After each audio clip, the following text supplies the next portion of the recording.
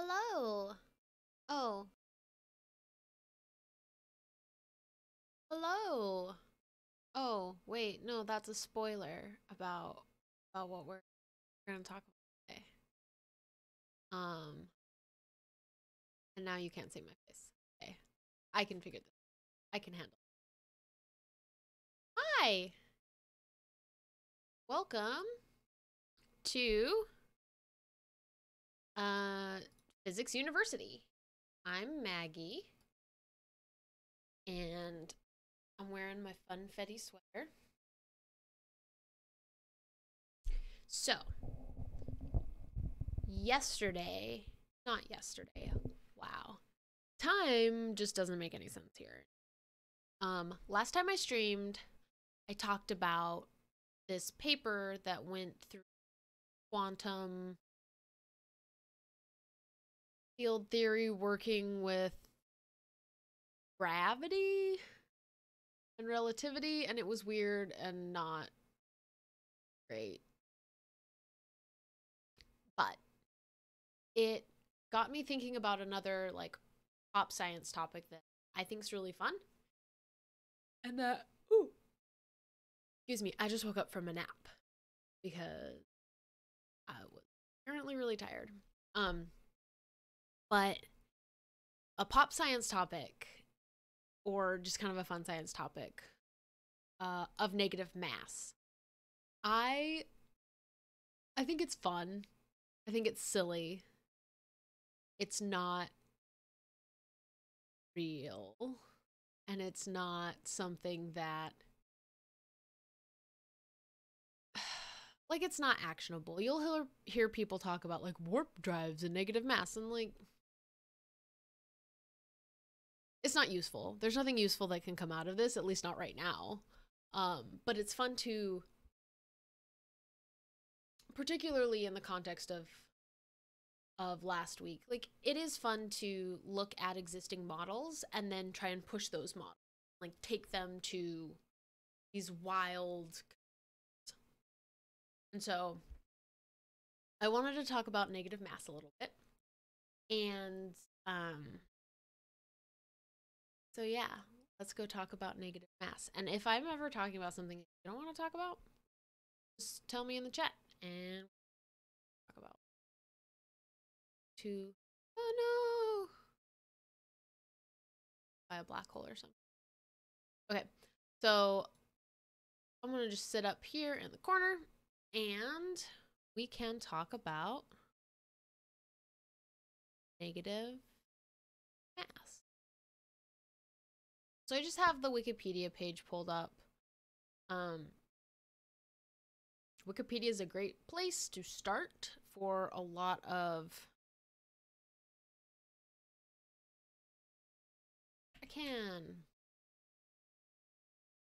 It's a pretty good place to start if you are interested in a physics topic. It's usually pretty dense and hard to parse sometimes. And other times it is not good enough, but Wikipedia is fantastic in that it has citations. So we'll probably look at a couple of these citations and read through actual papers. Anyway, so negative mass is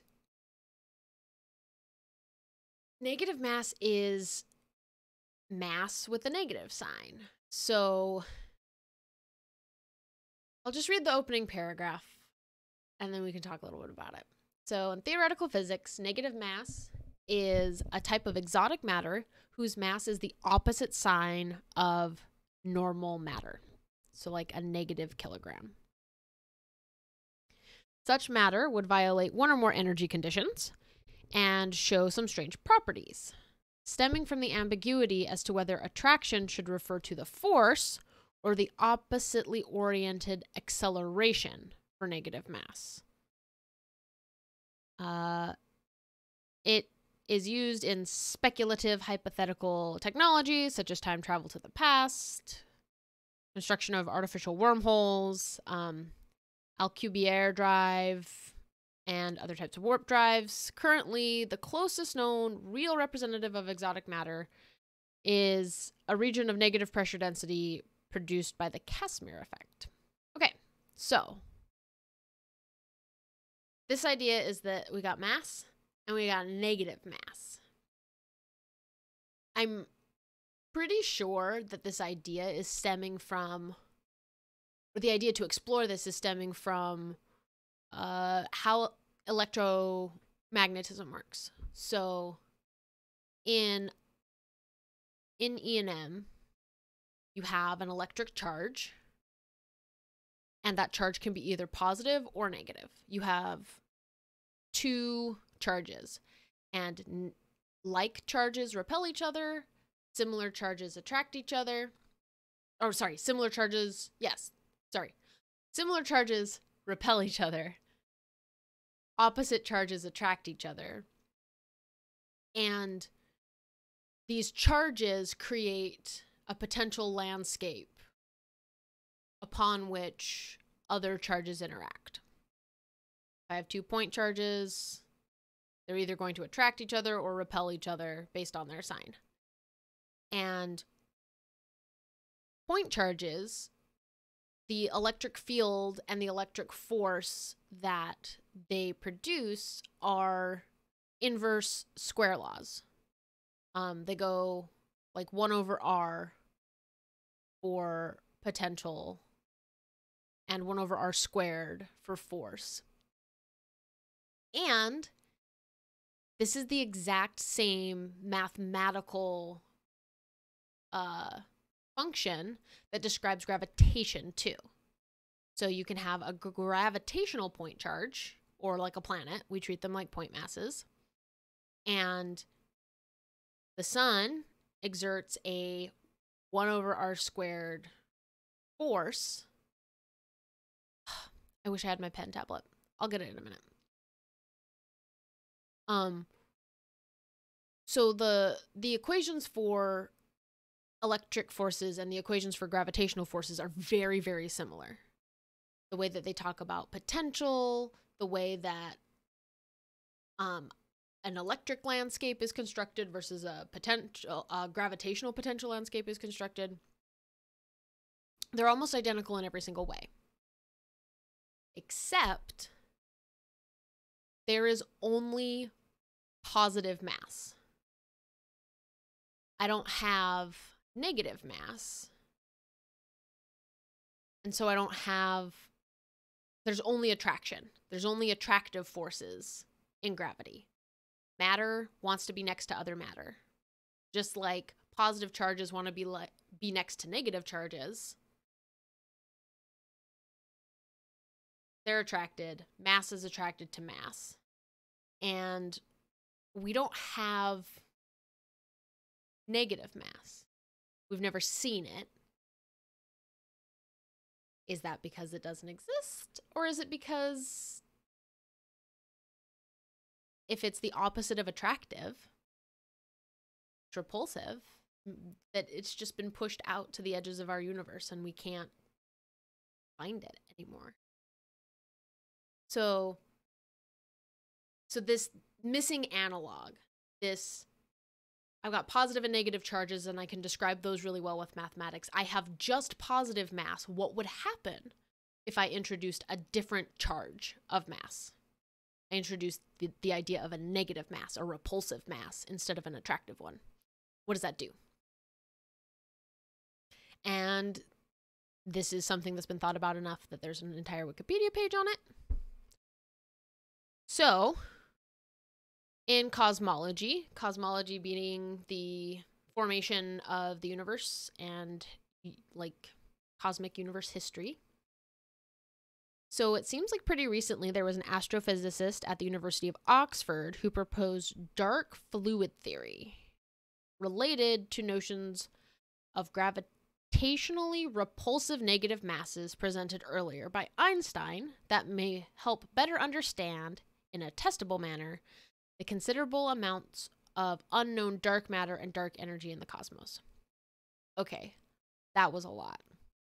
There's a lot of info right here. So what this is talking about is,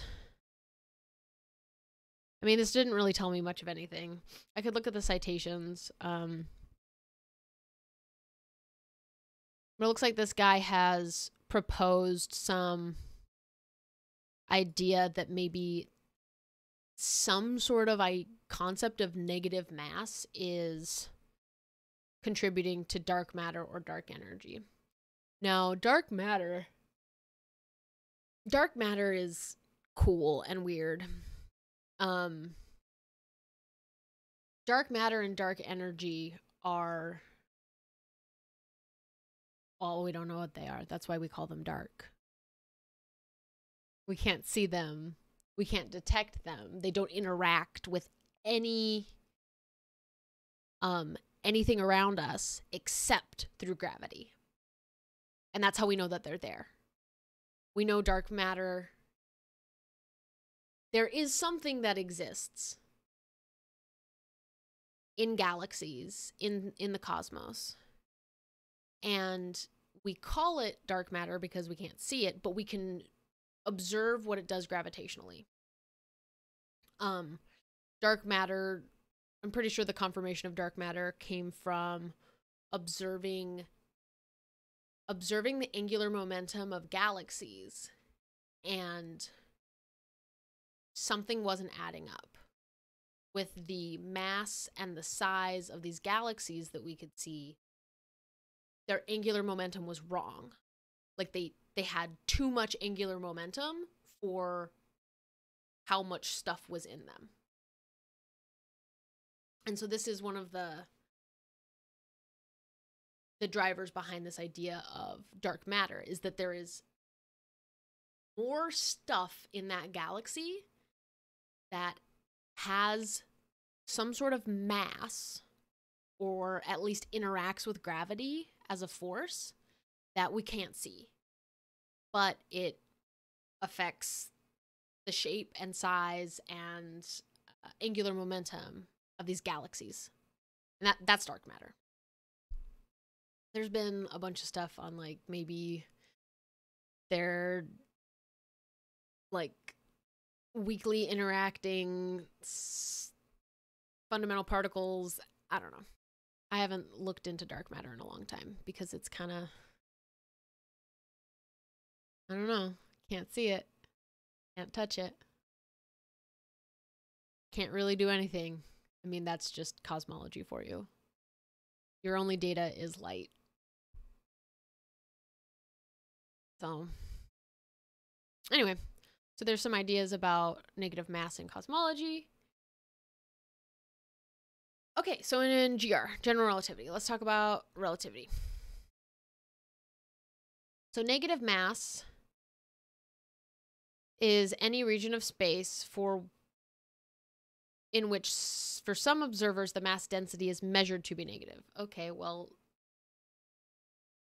okay.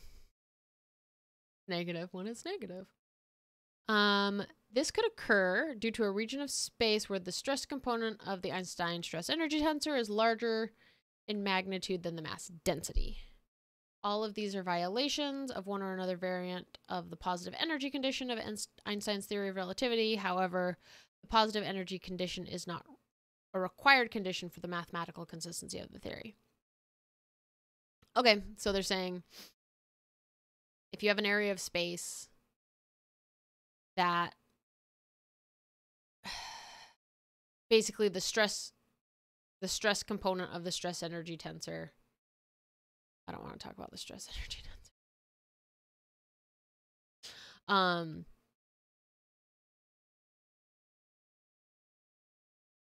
Is that you have more stress. Oh, hi. Hello, mouthful of moths. My name's Maggie, and this is Physics University.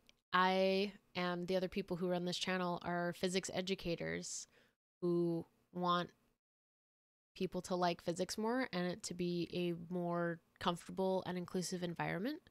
And so right now, I'm just reading about negative mass because it sounded fun to think about, and I haven't thought about it in a long time. But if you're interested in a topic, we could talk about whatever you want to talk about. I'm a particle physicist by training, and now an educational researcher. Oh, cool! You started. Yay! I like it. I like physics. I like it when it's less in an academic context because sometimes academia is hard and not hard in a good way. What kind of physics are you studying? Is it like an intro college course? Is it like, are you doing Newton's laws? That's always fun stuff.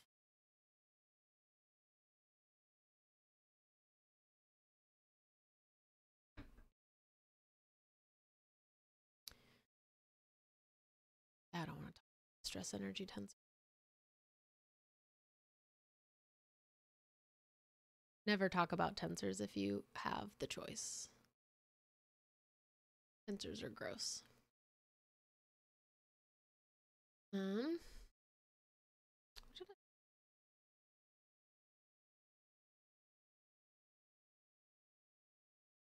we'll talk about.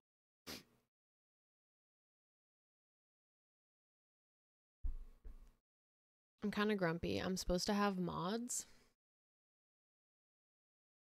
and I never get mods.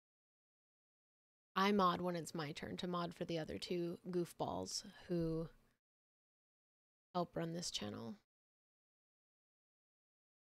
I do my mod time, and they don't. Okay, so inertial mass versus gravitational mass. This is, I don't know. We'll see what Wikipedia says. In considering negative mass, it's important to consider which concepts of mass are negative. Okay, so this is always important whenever you're doing any sort of physics or math problem or making a model. When you attribute sign to something, what are you attributing the sign to? If it's a vector, then sign's going to mean something is a negative, means direction. If it's like an intrinsic property like a charge, then negative is assigning information, like an intrinsic quantity.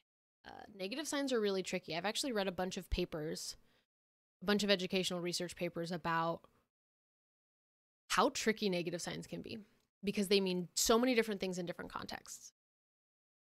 So in this idea of thinking about a negative mass, we need to think about what about the mass is negative. What does this negative mean? Is it a negative direction like a vector? Mass isn't a vector.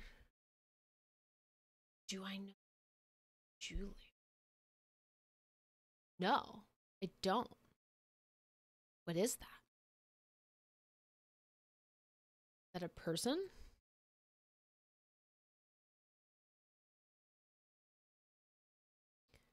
That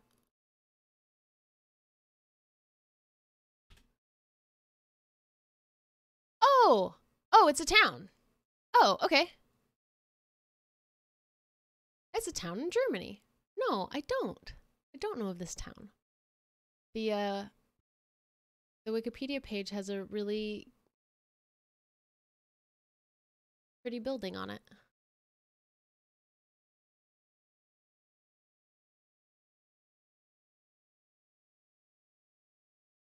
Is that where you're from?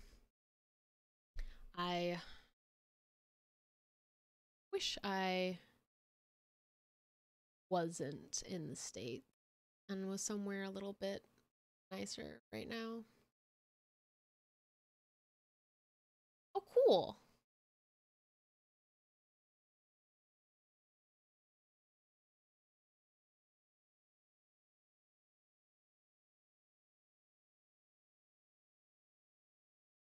Oh, sweet. That's a pretty big university.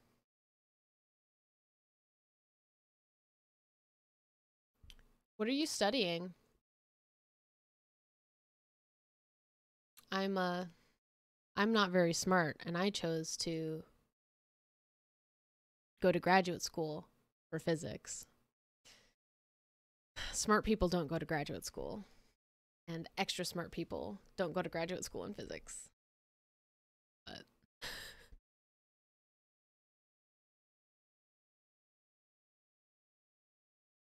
the cool particle accelerator. There's a lot of cool particle accelerators. I haven't worked on the actual particle accelerators, but I have worked on different experiments that have used particle accelerators.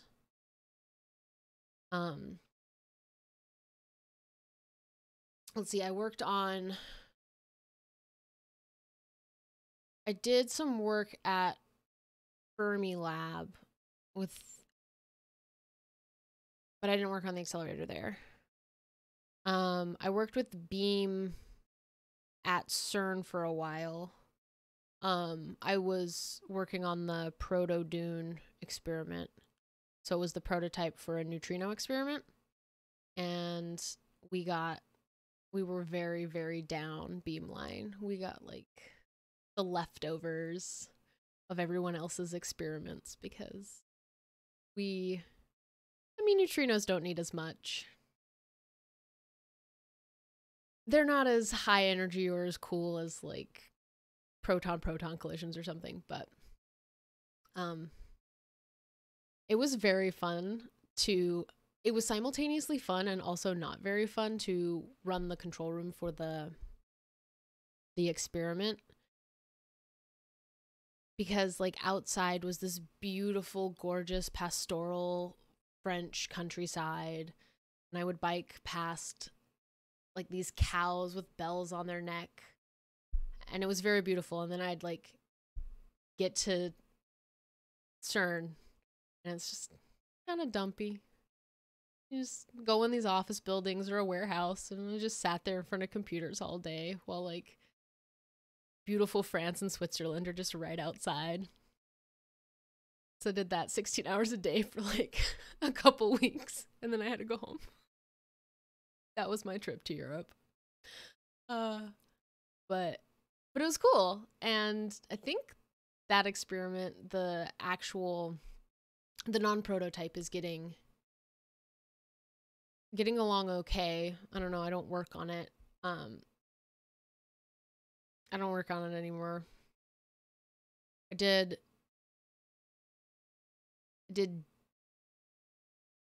like data verification, which was weird. I made sure that I was making sure that all of the little readout channels were signaling properly, and writing software that would let the person on shift know if any of like our wires went down. I'm not a software engineer, but that's what I did.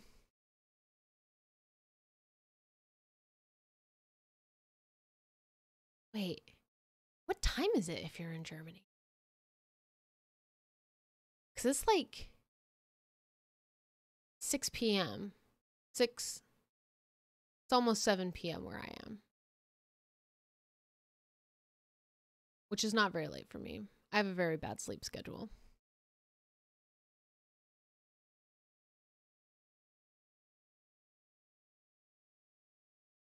Oh, I need more. I shouldn't be drinking coffee at 7 o'clock at night, but you know, that's the life of an academic.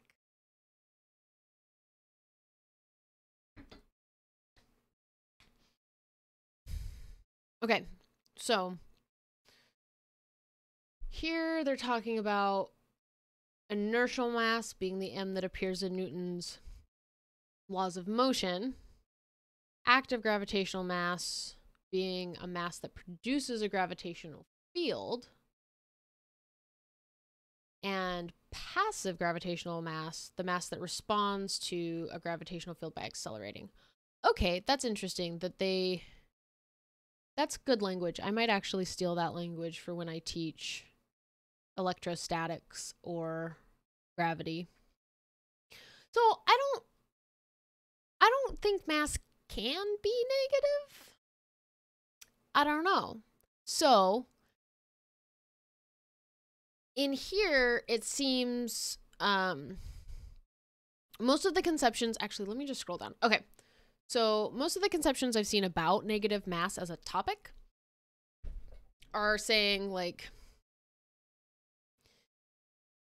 positive, if I had electric charges, a positive electric charge and a negative electric charge are going to attract each other. Opposites attract. And like charges repel each other. And those forces, electric forces, behave like 1 over r squared. Gravity also behaves like 1 over r squared. And I need two gravitational things, two masses, to have a gravitational force. The gravitational force law of G mass 1, mass 2 over r squared looks a lot like the electric force law, which is a constant, we'll call it K, Q1, Q2 over r squared. And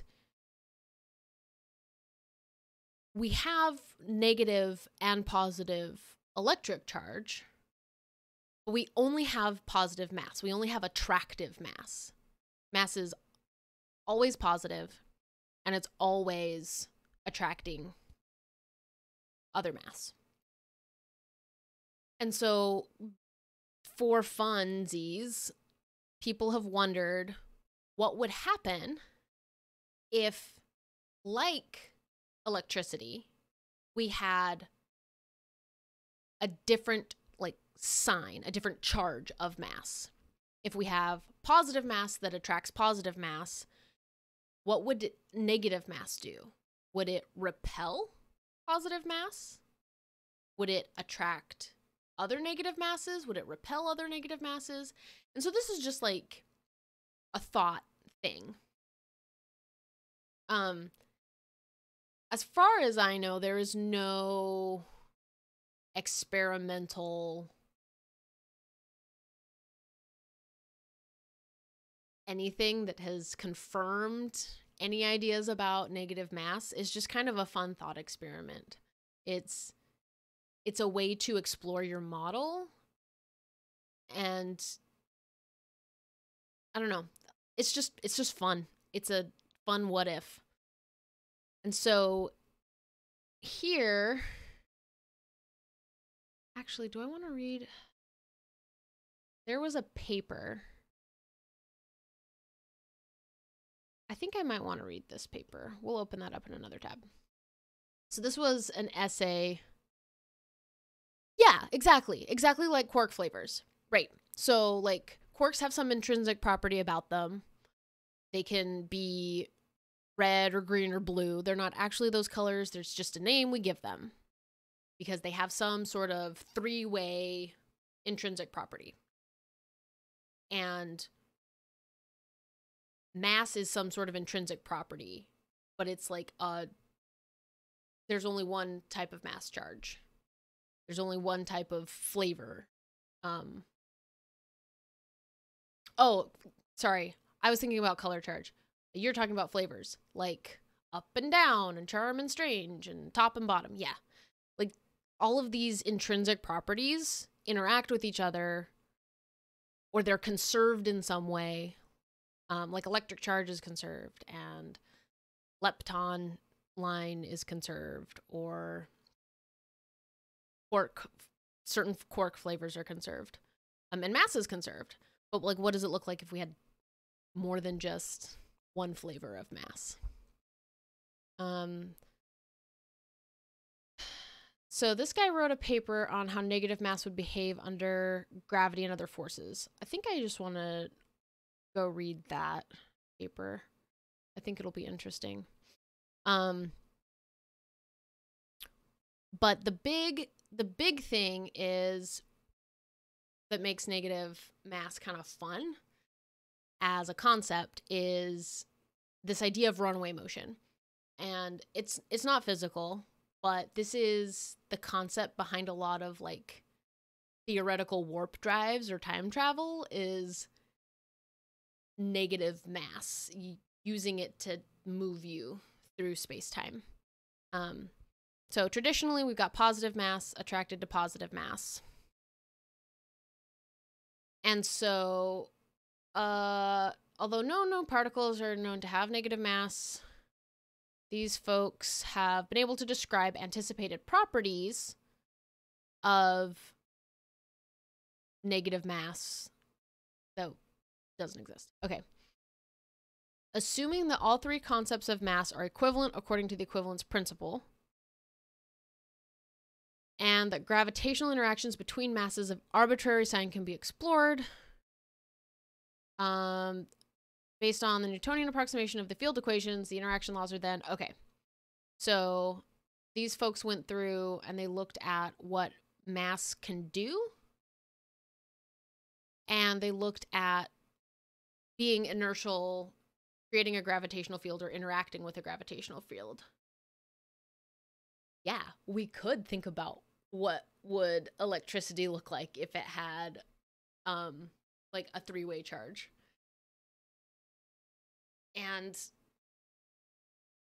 I mean, that's kind of one of the big mysteries in magnetism, is the fact that there's no such thing as like a magnetic monopole.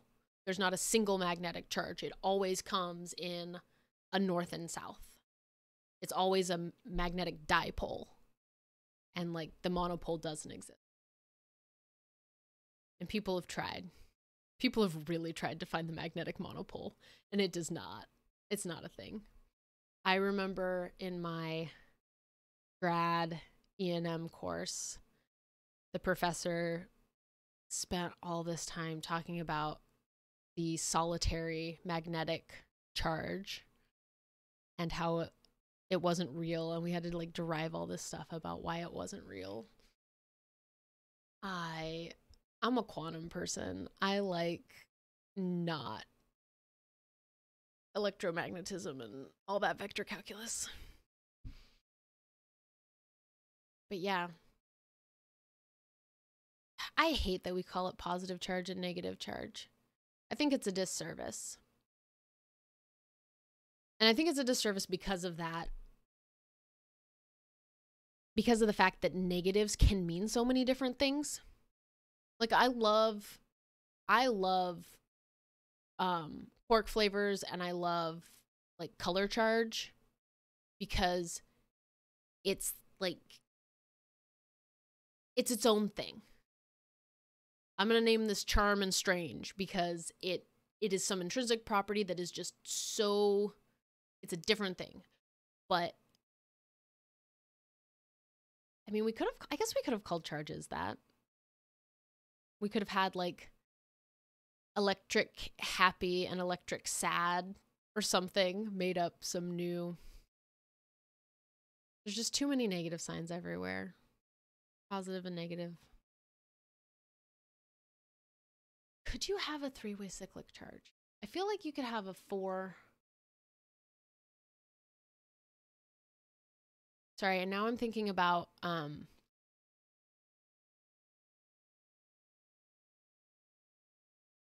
imaginary numbers and then quaternions and then octonions being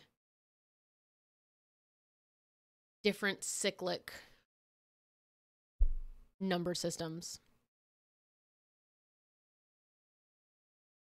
It's probably not useful. So positive mass attracts other positive masses, and it attracts negative mass. Okay, so everything wants to go towards positive mass, positive and negative.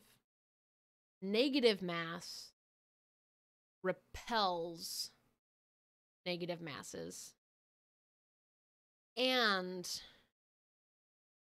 it repels positive mass.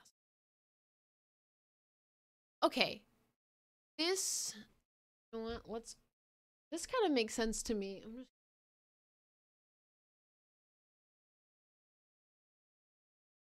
Yeah.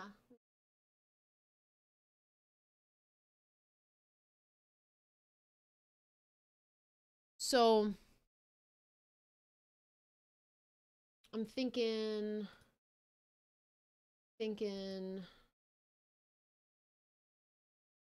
we have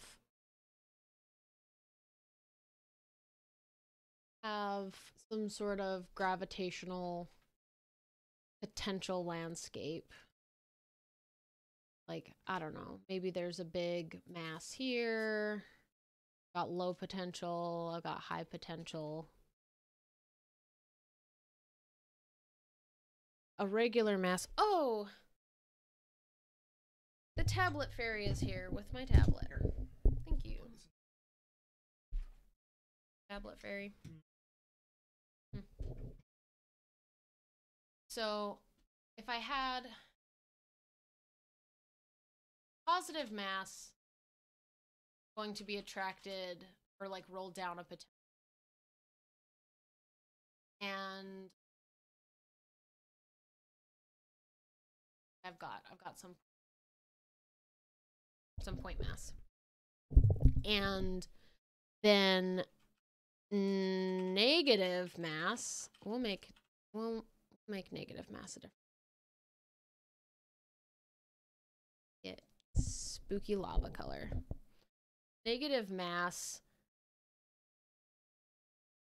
also goes downhill, but then repels. It like creates spikes. Yeah, I have a mod now. So like this guy is gonna create his own positive. Okay, so it's like negative masses would create potentials that look like positive charges, like spikes. This looks like garbage. Let me redraw this. So if I've got some sort of position versus potential plot, and I have let's call this guy negative mass. He's gonna create some sort of potential that looks like a GM over R, but negative? Wait. Oh, it's negative GMM over R, and then this guy is... I can't write. This guy is... Okay, and then if I had... We'll swap color. If I have positive mass, then this is going to look like negative GM over R. So I'm going to get some sort of plot that looks like...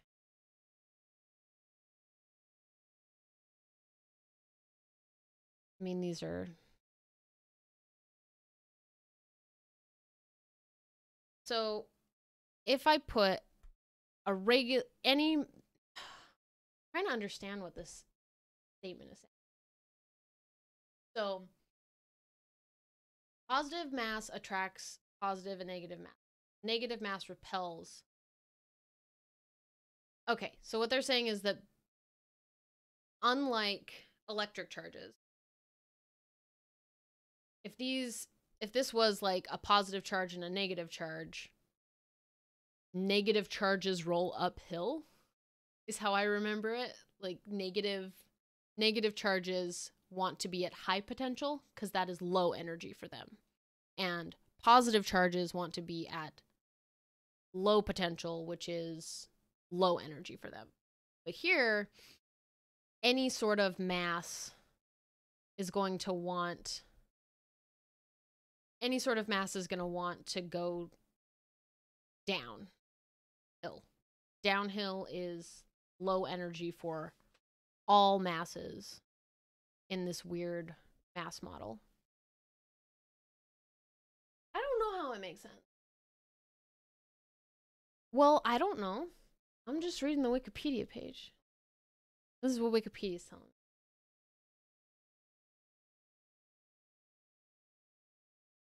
Well, I think that's so. Her point is This is the conundrum, right? Is that in electromagnetism you have like charges repel each other, but in here we know that positive mass attracts positive mass, and so like charges do not always repel. It's that all masses.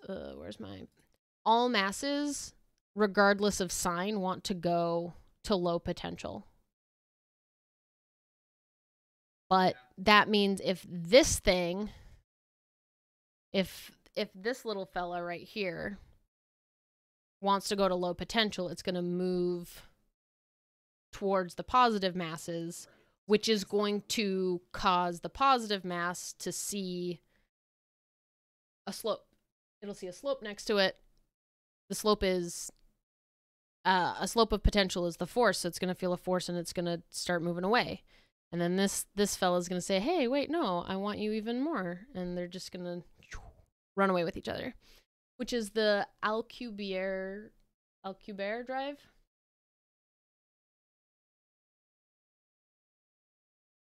We put both types of mass in one place.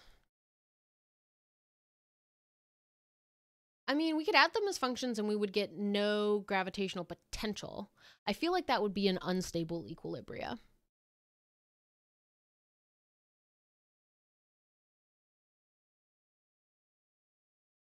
Yeah, one of them wants to move away and one of them wants to move towards. So if we had a positive, we have a negative mass and we have a positive mass that are in the same spot. This actually, yeah, let's just draw. Okay. Here's my positive mass and it feels a repulsive force from how do I want to denote this? It feels a force to the side from it's not stable at all. Because this one's going to feel a force that way. And then this thing, if I drew a free body diagram, is going to feel a force that way. Yeah, if they're already on, they'll stay on top of each other, but they'll like move together. They'll move to the side. They'll move in some direction. fixed positive charge. They're attached. Negative charge. If you're gonna talk, you gotta get closer to the mic. I have a peanut gallery. So you can get in chat. You could peanut gallery in chat, or you can.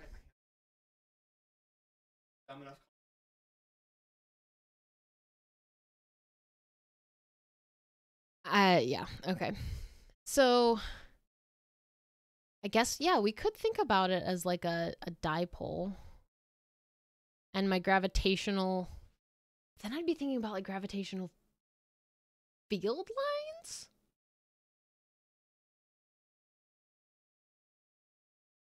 Oh, I don't like this. This makes me uncomfortable. I don't know. A gravity well. So I think a gravity well would look the same. I mean, if we run with this idea of runaway motion, where the mass is going to run away from negative mass and negative mass wants to chase positive mass, it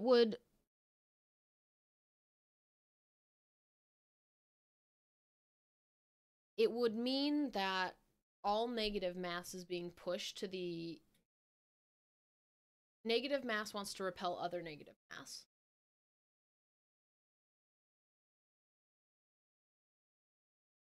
So would it be just like pushed to the edge of the universe? I don't know. I don't know. Theoretical things like this are very weird.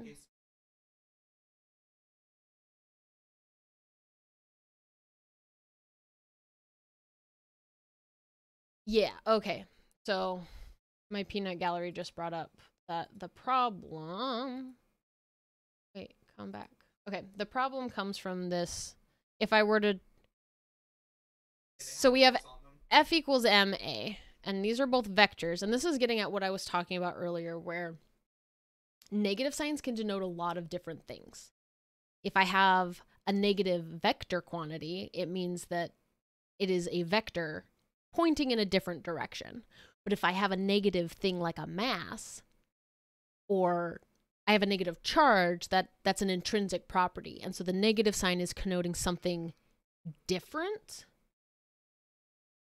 based on what sort of mathematical beast the negative sign belongs to. So if we had, I mean, let's think about a mass. I got a point mass, and there's another point mass. I have 2 point masses.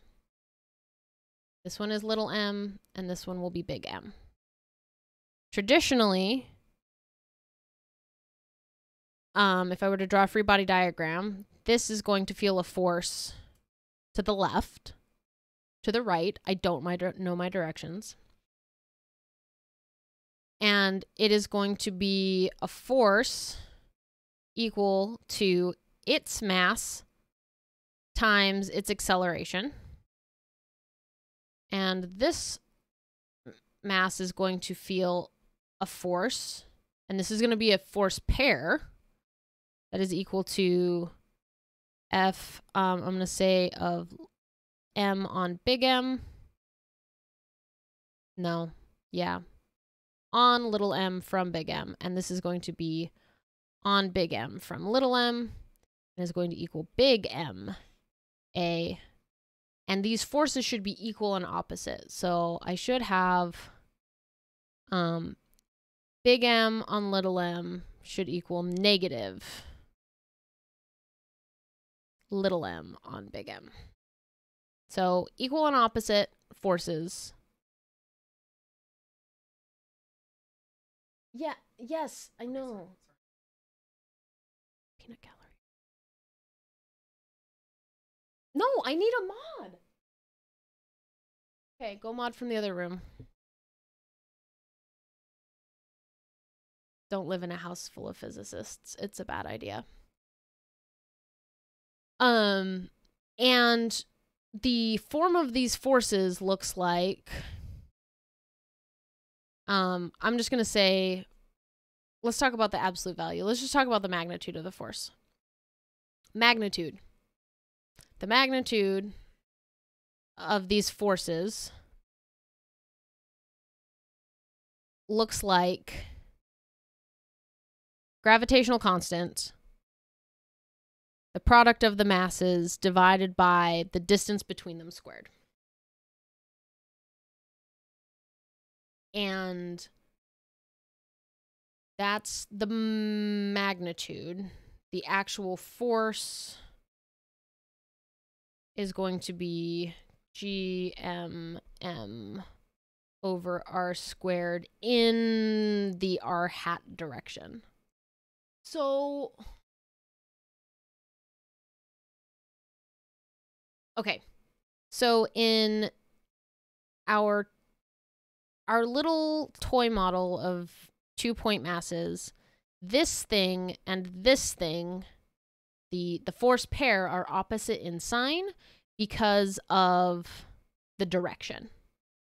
Because R hat for this guy points to the right, and R hat for this particle points to the left. So this is like in the positive direction, and then this one would be in the negative direction. And that's where this negative sign comes from, because they're on opposite sides of each other.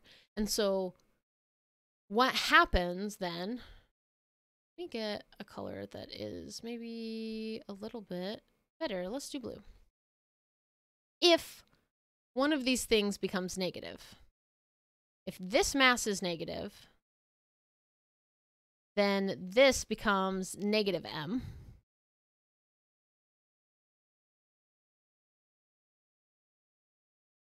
Okay, this is where the problems come from. Because the magnitude of the force should stay the same.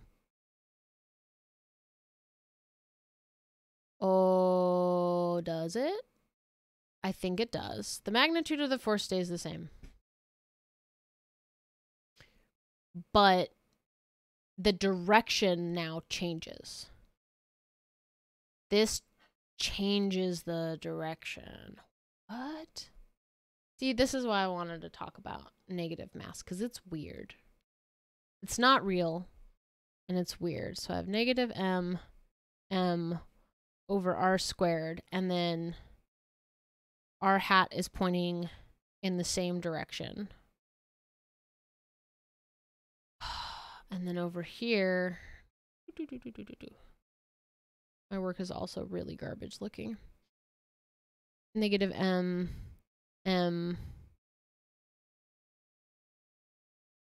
This is the plus r hat side. This is the negative r hat side.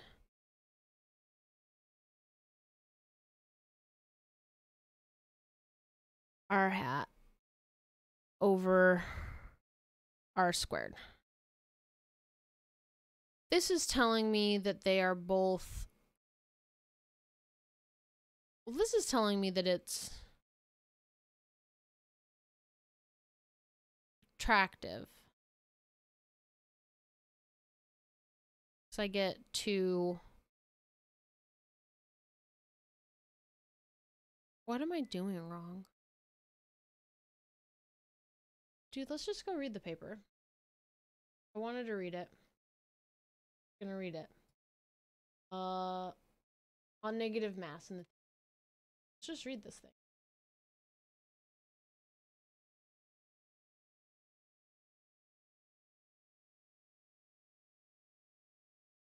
That's ugly. Okay.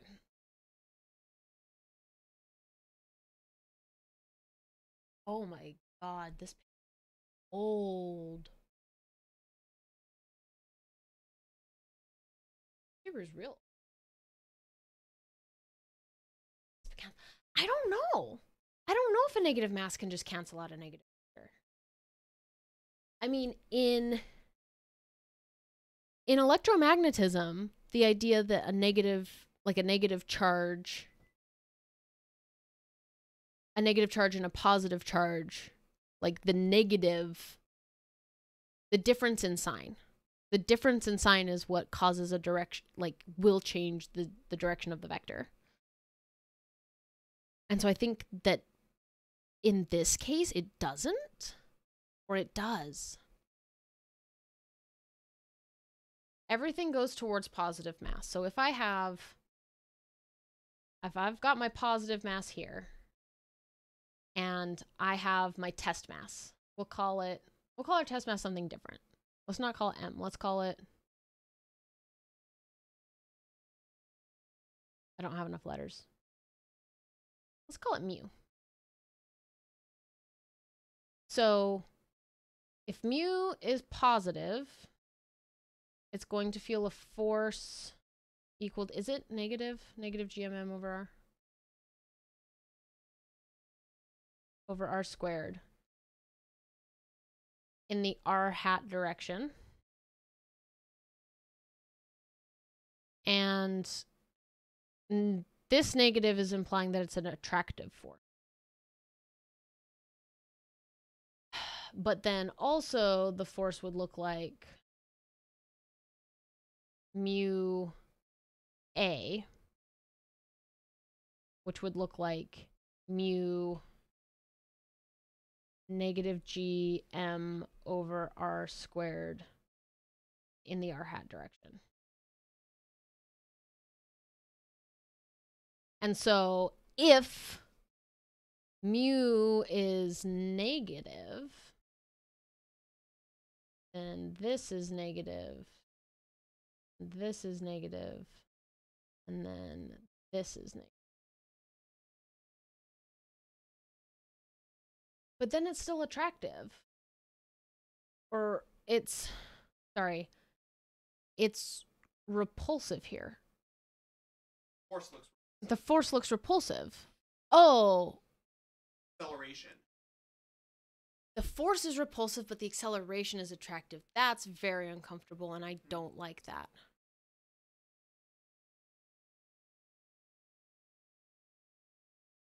This is weird.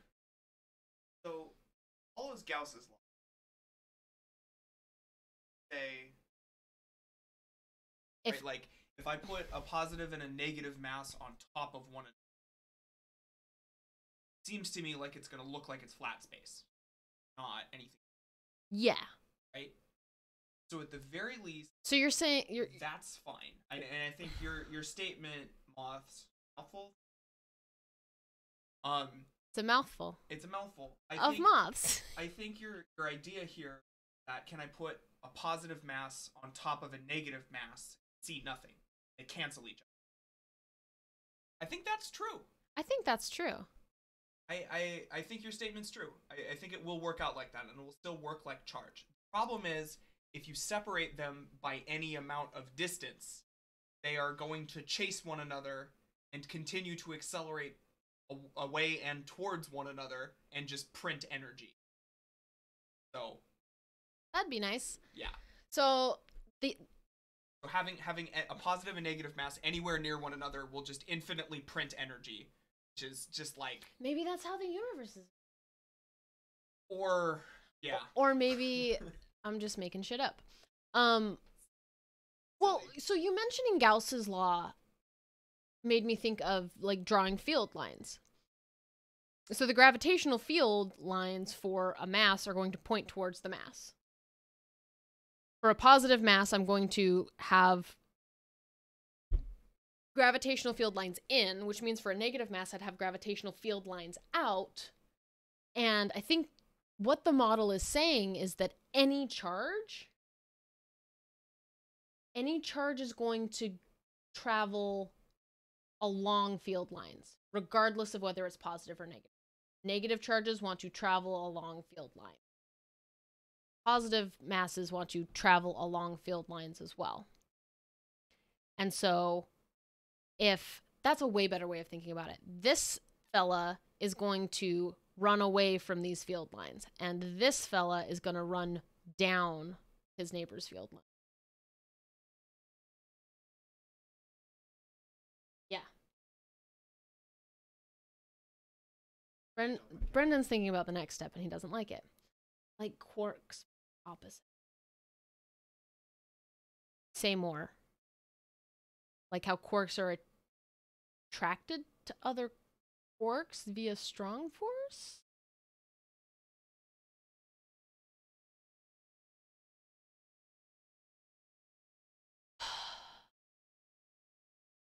Like, now I'm just thinking about like gravitational field flux because you said Gauss.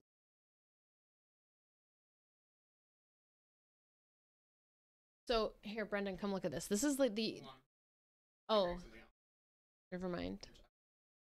He's halfway through figuring something out. What is this paper though? The mass of a particle is determined by the constant of integration. Ooh, I actually do want to read this. Yeah, I think it could be similar to how... But the analog there is that quarks aren't repulsed from other quarks via the strong force. All masses. All masses follow field lines. I think that's a much better way to think about it. Even, I mean, it's similar to this idea that the lowest energy configuration for any mass, be it a positive mass or a negative mass, would be low potential. So it's going to go downhill. It's going to follow the field lines. It's going to follow the negative gradient. of any potential. See, this is why I thought this was an interesting topic, and it's weird and it's bananas.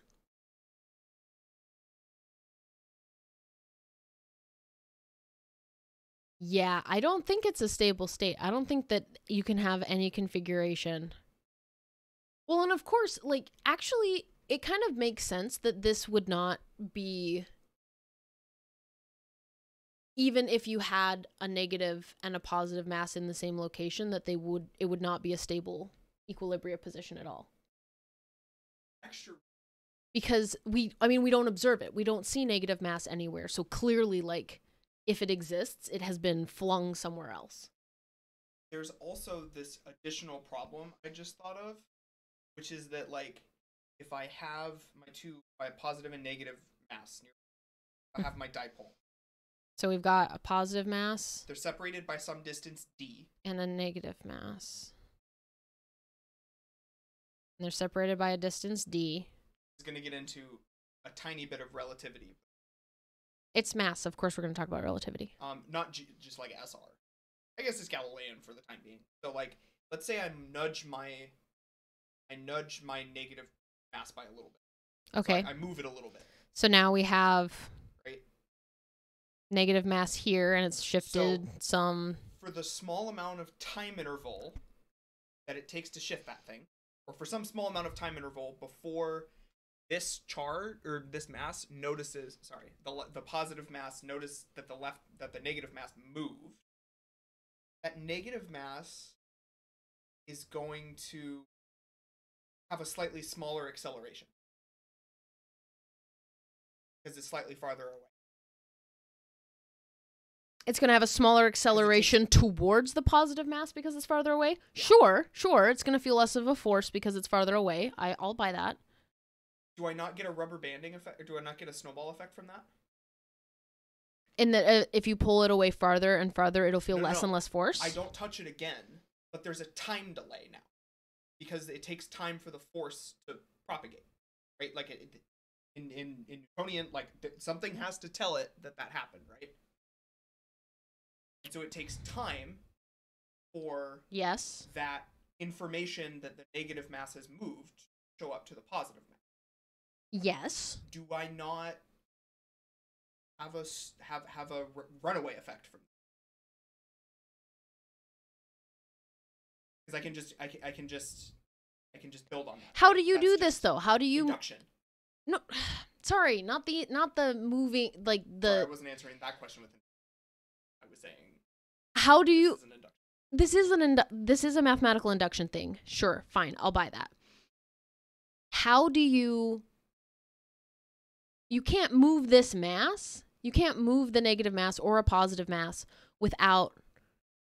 Oh, thank you for the follow, Mouthful of Magpies. Well, Brendan and I are just arguing with each other about the finer points of made-up mass scenarios. If you move it, you're introducing energy. Like, you have to be putting work into the system to do this. So, like, you can't. Hey, that's my bedtime usually too. I don't go to bed until 4 a.m. my time. But thanks for stopping by, and we have a YouTube channel where we'll post VODs. We've got a couple VODs up there, but I loved having you around and love talking. Thanks for giving me thoughts to think about.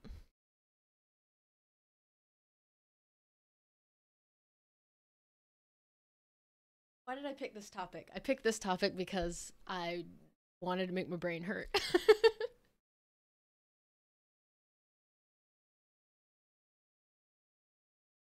Regime of anything to look at ever. You're the one who did this, though. No. I think this is a problem. This is a problem. This is a problem. This implies that there are no, like, temporally stable configurations to perturbation. There are no temporally stable configurations to anything. Time is always moving. No, but I mean like I'm clearly not stable.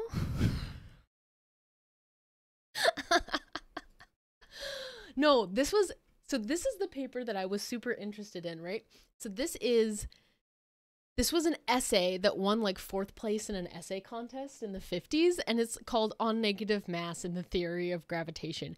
And like, I just am in awe at how, like, they didn't have things typeset in the 50s. And so, like, he draws it in. You gotta draw on top. I love it. I love it. This is so cute and makes me happy. Okay, well, I'm gonna read this paper. And we'll probably end stream after that. But, okay. Purpose of this brief note is a critical survey on the idea of negative mass. Negative, quote unquote, in the theory of gravitation. In reading Richard Farrell's prize-winning essay, The Possibility of New Gravitational Effects, I found basic confusion as to how such a negative mass would behave. And since subsequent discussions have convinced me that this confusion is widespread, I've taken this opportunity to attempt to clarify the issue. Couple comments I want to make. I loved just like how raw and typeset and scanned with little punch holes this paper is. It tickles me.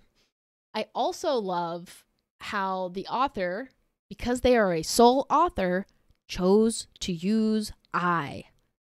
I hate it when single authors use we. You're not a king. All right. Purpose of this brief note, okay. The role which mass plays in the general theory of relativity is quite different from the mass of ordinary Newtonian mechanics and gravitation. Yes, that is true.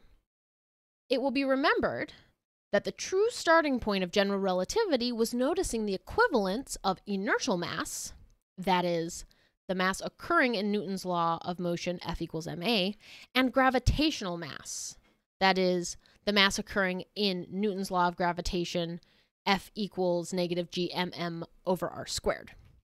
Okay, so this is like how much you accelerate based on a force on you versus gravitational fields. Relativity is the reconciling of those two things as the same. The mass in both is the same mass. It's not like it's not that inertial mass and gravitational mass are different things. They're the same thing. This fact is, so to speak, built into the general theory of relativity. The result is that in discussing the motion of a mass point in general relativity, the mass of the particle never appears. That is true.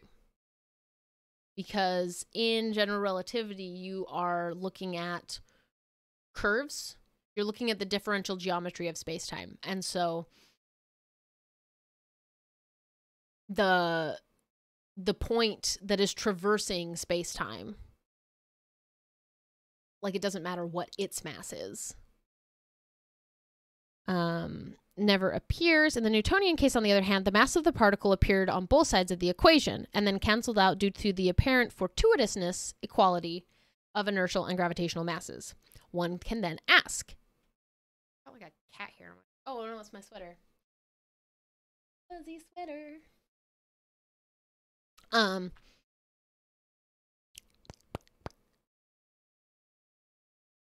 Canceled out due to the fortuitous equality of inertial and gravitational masses.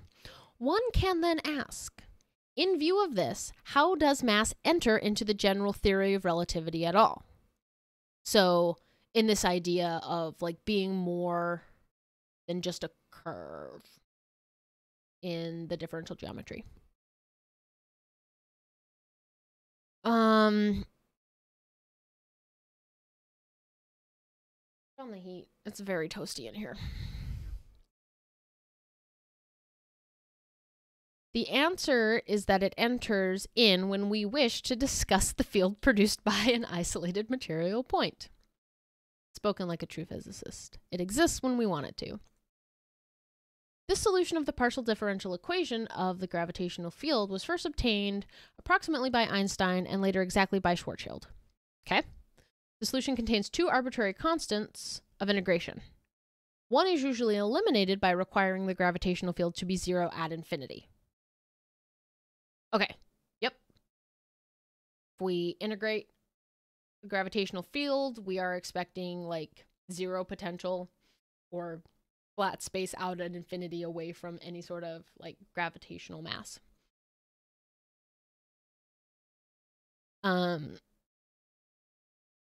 The other is obtained by the requirement that sufficiently far away, i.e., when the gravitational field is weak enough, we must once more have Newton's laws of gravitation.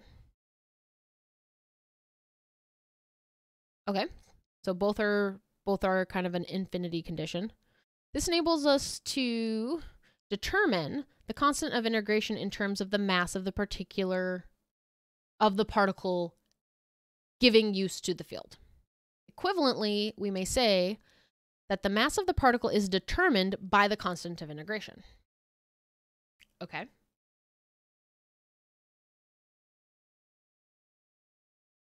Okay.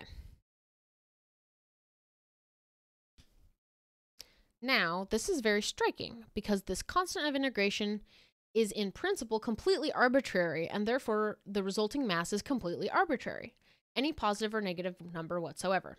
Okay, so this is coming from, if I integrate and I have some sort of arbitrary integral, or I'm going to have a constant that pops in when I integrate.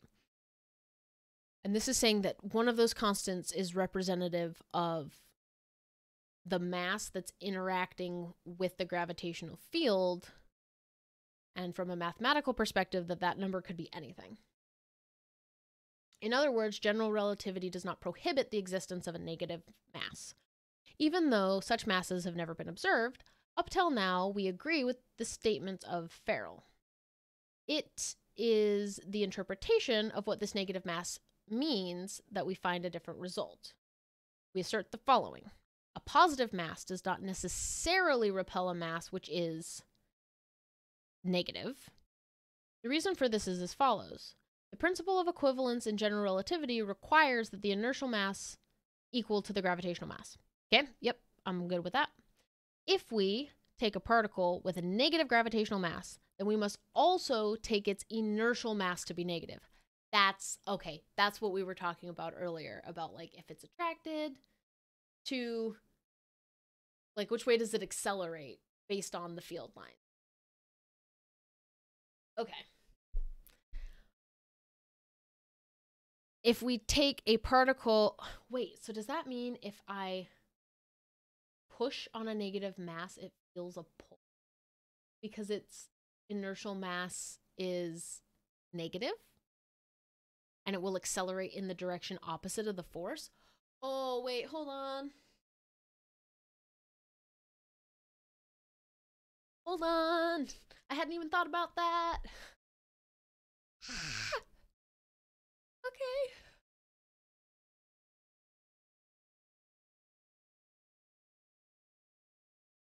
Sorry, I need a second.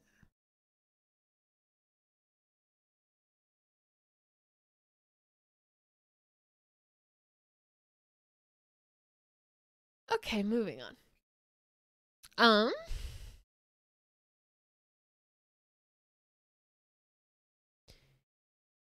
If we take a particle with negative gravitational mass, then we must also take its inertial mass negative.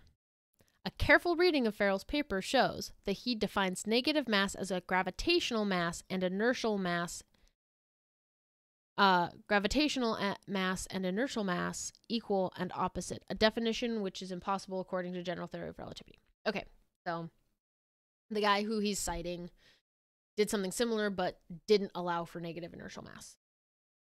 As an example, let us study in some detail the actual motion of two particles, one of which has mass m and the other has negative m. Let us start from rest and let their positions lie along the line, joining them be given by x1 and x2 respectively. Okay, so mass 1 is at x1 and mass negative is at x2. If we are not interested in the extremely small corrections, sure, we may use Newton's laws of motion. These are for our case. All right, so we've got for our mass, its second derivative of position with respect to time, so its acceleration should be equal to gmm mass negative mass over the distance between the two. So x2 minus, or x1 minus x2, absolute value squared. I'm okay with that. And then here, make this big so you can just like look at the beauty of this wacky little paper. And then this, the negative mass, has its second derivative of position, its acceleration, equal to negative, why is this one?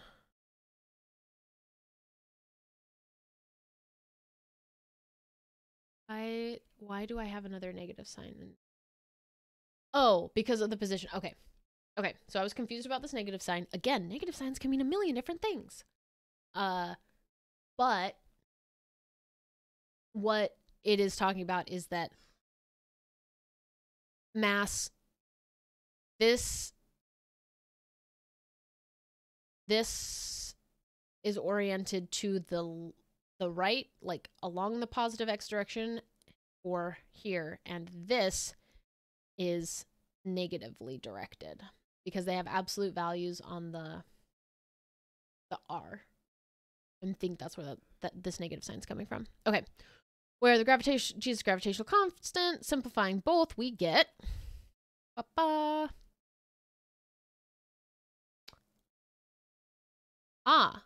we get that the acceleration, the change in x1 is equal to this, and the change in x2 is also equal to this. So they have identical acceleration. Interesting. Now, if we subtract the first of these equations and the second, yep, we subtract them, we get that the difference in the accelerations is 0. This equation may be integrated at once and yields that the difference between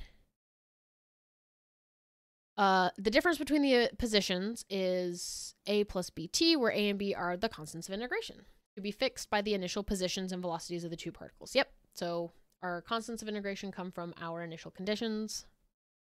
Since we assumed the initial velocities to be 0,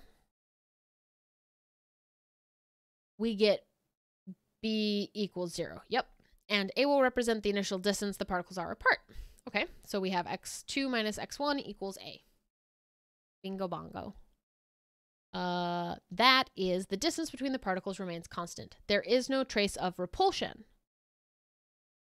Now this result may be substituted back into our original equations, and we get, okay, so they're just replacing x2 minus x1 with a.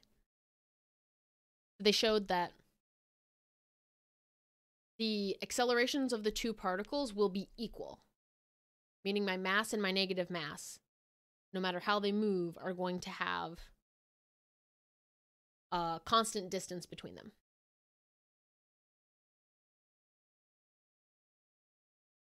So even if they do move, they're always going to be the same distance apart. Meaning that we know that this distance here is a constant, and we can keep it as a constant. So they replace that back in. Therefore, the position of the first one, okay, so they just did some rearranging and integrating. GM over 2a squared, t squared. This is just kind of a kinematics-y looking equation.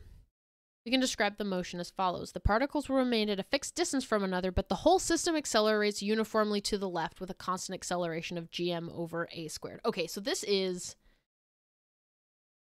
I think this is exactly what Brendan was trying to talk about with a dipole, where you like look at the center of charge as being like constantly moving.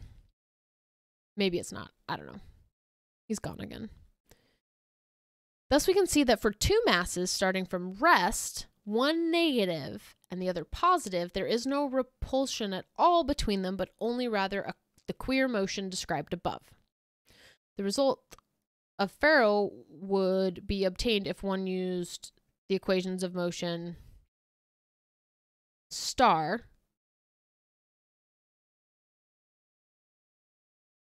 so here they don't have that negative sign.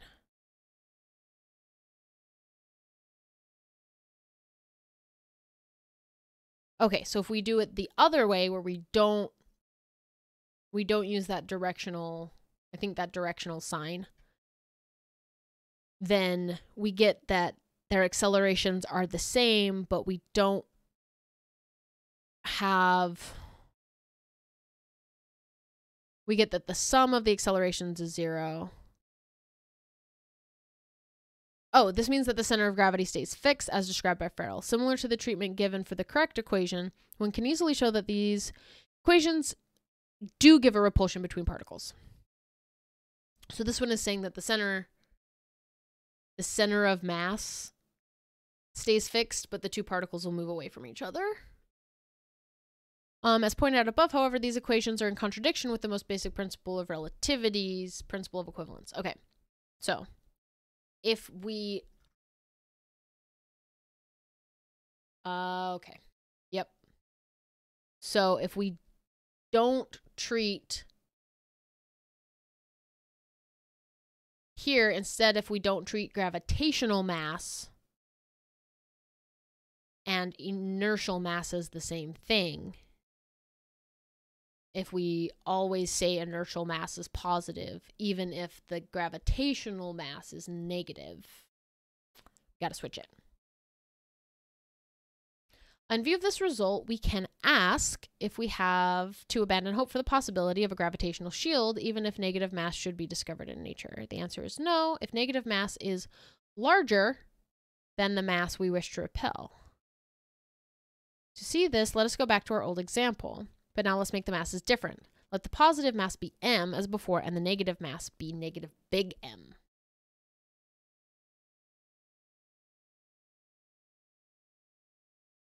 Oh, yeah, I was wondering why there was an asterisk.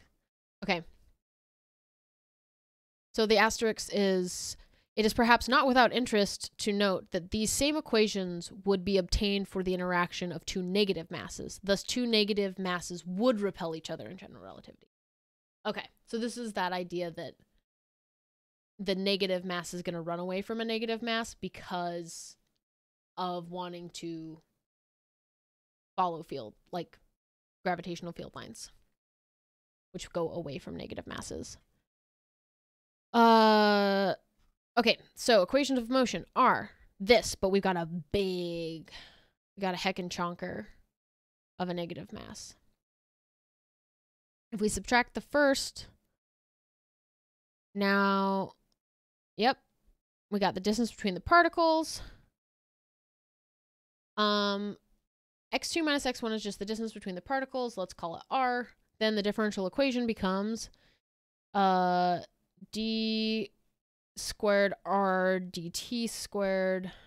So the acceleration of r, very well differential equation. We shall not describe its integration here. Do it for yourself. The result of the integration is this. Yeah, okay, so I integrate once. What did they do? I mean, you get a 1 over... Okay, whatever. I'll trust that they integrated correctly. So we get the velocity squared is equal to this. The particles are initially at rest and separated by a distance r. So initially at rest, their velocity is 0.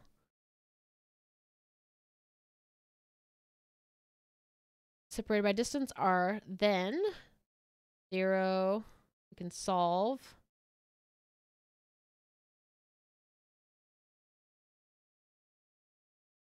Okay, so they're solving for the initial condition C, where C is 2g, the difference in the magnitudes of the masses over r. So however much bigger in size but not sign. And moving on.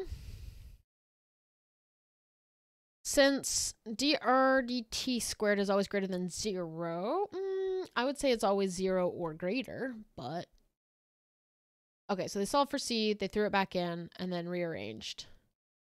They rearranged this with their initial condition of C in.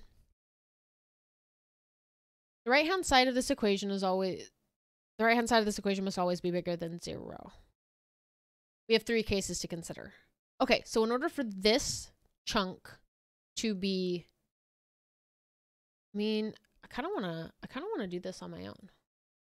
Kind of want to have fun on my own. Let's go. Let me write this down. Okay, so we have, I'll use a color that's parsable. I'll use a color that's parsable, and I'll use, so we have, I did it again, R. We've got dr dt squared equals 2g m minus m 1 over r minus 1 over little r. Okay. So we need to consider the different cases of this.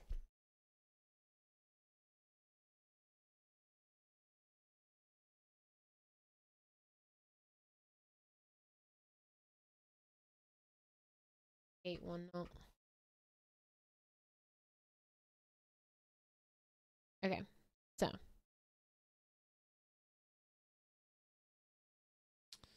we have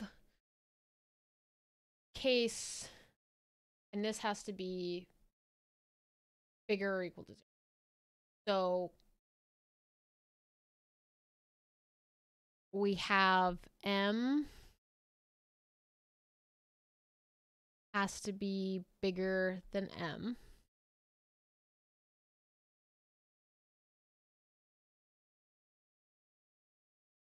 We have that 1 over r has to be bigger than 1 over r.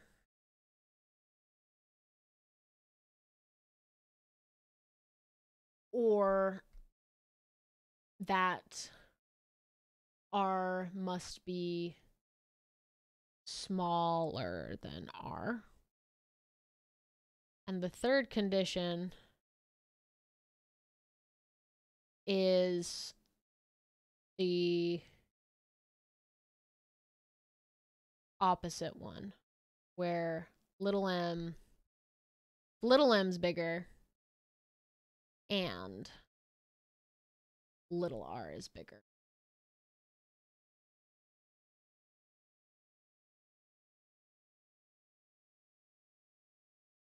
So what do these 3 conditions mean? One of them means that my negative mass has to be bigger. Has to be bigger than my small mass. Or is that and? These 2 might be the same condition. To keep the whole thing positive, yeah. So and they need to start farther away than some critical capital R. If those 2 things are true, then we get a velocity. We get a repulsive. We get they move away. Yeah. The distance between them increases. Or if they are, the sizes are swapped. I need this guy to be bigger than this guy. That means then that they need to be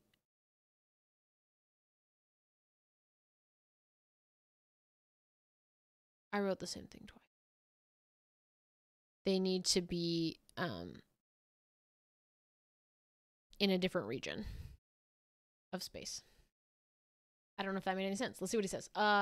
m is greater than little m, then r must be greater than big R, and we see that they have repulsion since the distance tends to increase. Okay, yep, that's what I said. If m is less than little m, then r must be, so we have to be within a critical distance, and we see that there is attraction. Actually, a more careful investigation shows that the attraction lasts until the particles pass through one another, if they can, and then is replaced by repulsion. I want to look at that closer. And then we have m equal to m. As discussed previously, there is neither attraction or... Wait. Let's go back. I want to look at this.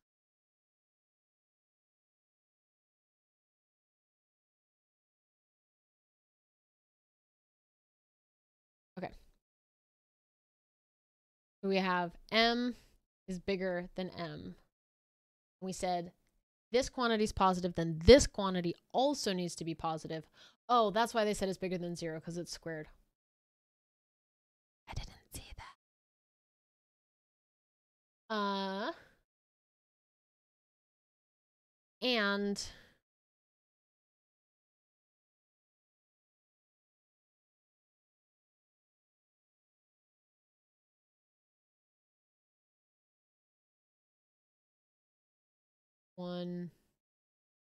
and r is smaller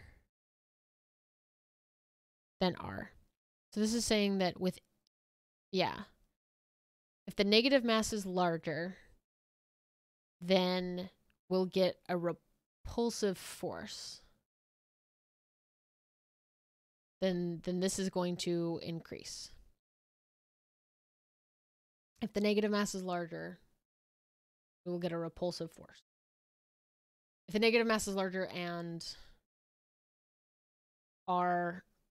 we are outside this critical region.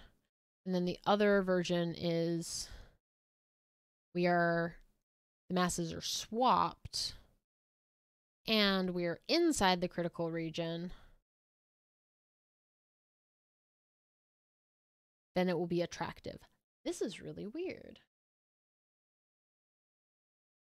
A large negative mass could act as a neutralizer of gravitation, but the size of the negative mass necessarily depends on the mass of the object one wants to be free from its gravitational bonds. Oh, and that's it. That's the end. Okay.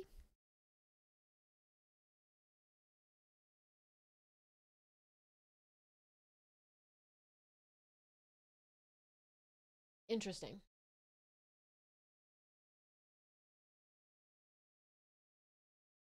Okay. Two objects of equal and opposite mass would produce constant acceleration of the system towards the positive mass object. The effect called runaway motion is disregarded by saying runaway motion is so preposterous that I prefer to rule it out by supposing that inertial mass is all positive or all negative.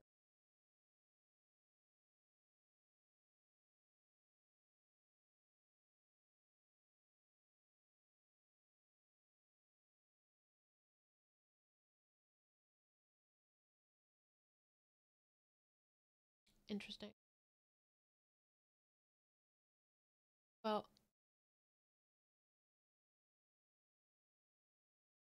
Brendan will be delighted to see that they talk about Gauss's law of gravitation. Assuming that the curl is 0. Yep. Negative energy density for gravitational field.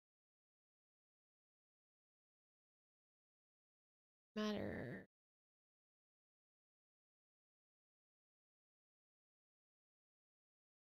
One can achieve negative mass independent of negative. That's kind of cool. My brain hurts. Oh, no, I don't want to talk about metamaterials. Oh, look. And mostly just because my brain hurts and I want to not think about hurty things. I need a week to recoup, and then we'll talk about something weird again. But thank you for tuning in if you are a VOD watcher. This has been Maggie looking at nonsensical theoretical ideas of negative mass for Physics University. Anyway, thanks for hanging out and stay safe. I'll catch you next time.